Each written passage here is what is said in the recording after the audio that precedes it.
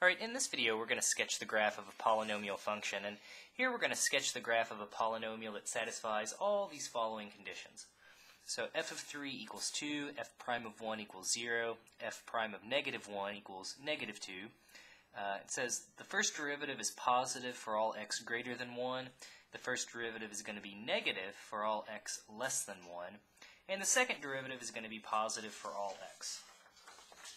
So usually when I sketch these, I try to kind of summarize everything that will sort of, make more sense to me a little bit. So the first thing, since f of 3 equals 2, that means that the point 3, 2 is on the graph. And I usually go ahead and put those dots on there just because I know, those points have to be there.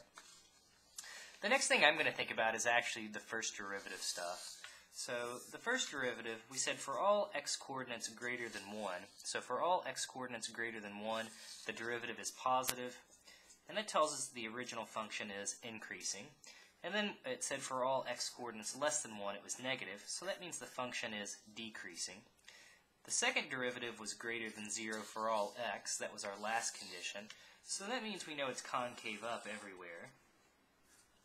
And already, based on that, I'm thinking, hey, maybe a graph kind of like a parabola would work here, and I think it almost will. So at x equals 1, the slope of the tangent line is going to be 0, so since f prime of 1 equals 0. So at x equals 1, I'm going to kind of make it, sort of bottom out here a little bit. So there at the x coordinate of 1, there's the slope of our tangent line equaling 0. Eventually we'll have to go through that point 3, 2. And also at negative 1, we said the slope is negative 2.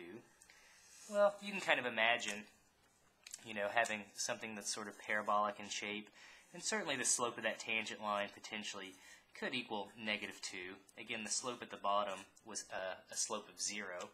And I think now we've actually got a picture that would actually agree with all this. So it goes through 3, 2, f prime of 1, that has a tangent line of 0. F prime of negative 1 equals negative 2, so it says at negative 1 the slope of the tangent line should be negative 2. We've got it increasing for all x coordinates greater than 1, and we've got it decreasing for all x coordinates less than 1. And last but not least, it's concave up everywhere. So I think this would be a function, f of x, that does satisfy all of those conditions.